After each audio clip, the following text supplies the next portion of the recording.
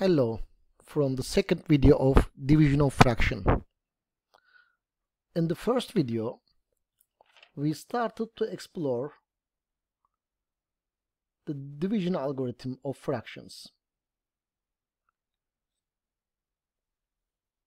How a fraction could be divided into another fraction.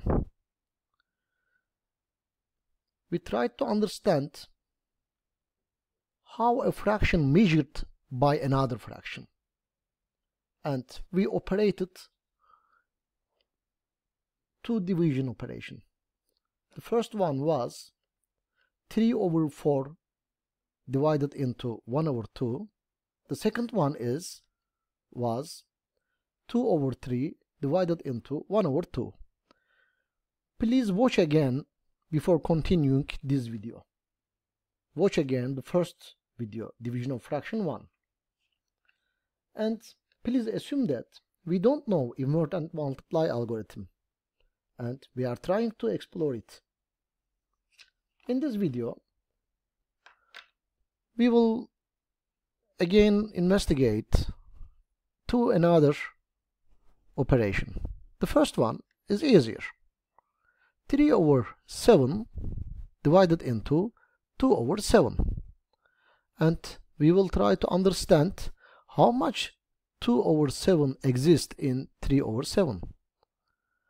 By the help of this dynamic application, we can easily understand that 1.5 of 2 over 7 exists in 3 over 7. This means 3 over 7 divided into 2 over 7 results 3 over 2. And let's think about on another example. 1 over 3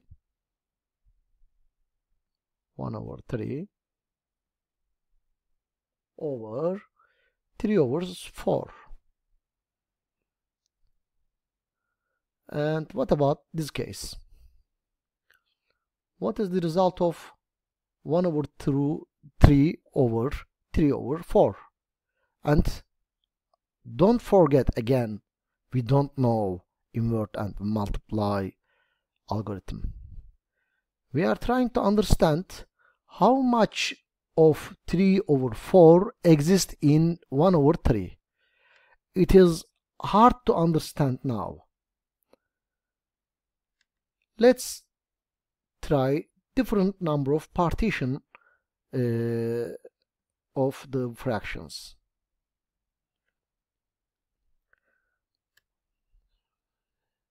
Try to understand which partition will work.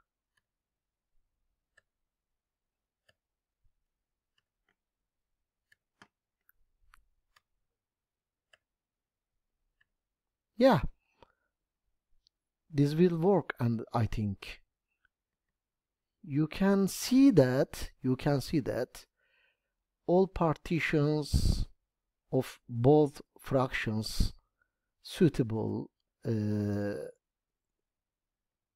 understand how much of 3 over 4 exists in 1 over 3. As you see, 1, 2, 3, 4, 5, 6, 7, 8, 9. 1/9 of 3 over 4 can measure the 1 over 3. How? 4 times of 1, 2, 3, 4. 4 times of 1/9 of 3 over 4 exists in 1 over 3. So, for 4 times 1/9, it means 4 over 9 of 3 over 4 exists in 1 over 3. This means 1 over 3 over 3 over 4 equal 4 over 9. Yeah, this means actually what is in common in our four cases. Actually, we equalized the denominators of fractions and we divided the numerators. Let's look at all cases. In the first video, 3 over 4 over 1 over 2 was 2 over 3. Equalized the denominators and we divided the numerators.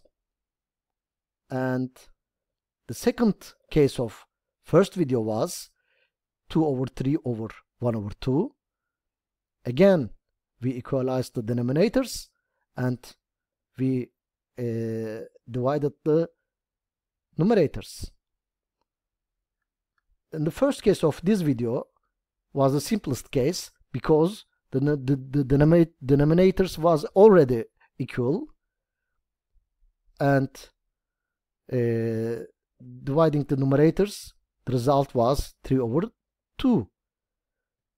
And this last case of this video, again we equalized the denominators and we divided the numerators. What does it mean in algebraic view? You can examine this algebraic investigation. So, as a result, if you want to divide a fraction into another fraction, it is sufficient that easily invert the second fraction and multiply. Thank you for watching.